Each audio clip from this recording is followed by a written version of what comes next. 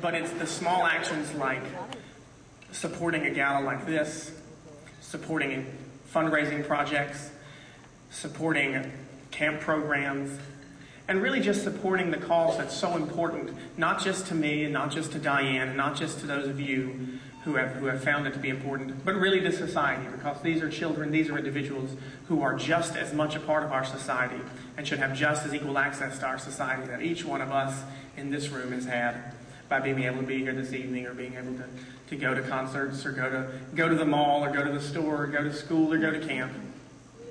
It's the little actions that you've done that have allowed us to have such large and extravagant success. And so that's all I want to say this evening, is a heartfelt thank you to you for 2 years now of changing the world and raising our voices to make a difference. So thank you guys. Please give, not me, don't do it, I don't want to hear it. Don't clap for me, clap for yourselves. Thank you guys very much.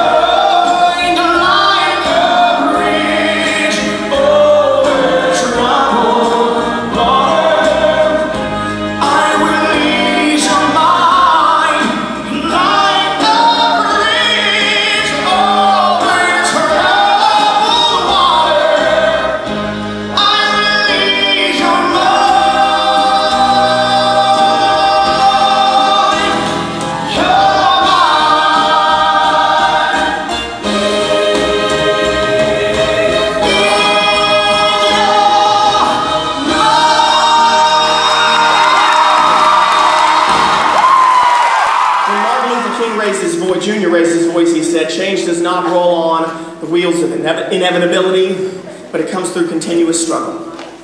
Sometimes we struggle to create opportunities for children of all abilities. But we'll raise our voices in laughter, in frustration, and in triumph. But when we come together to raise our voices for change, change isn't just possible. It's inevitable. Thank you so much for supporting the Bubel Aiken Foundation.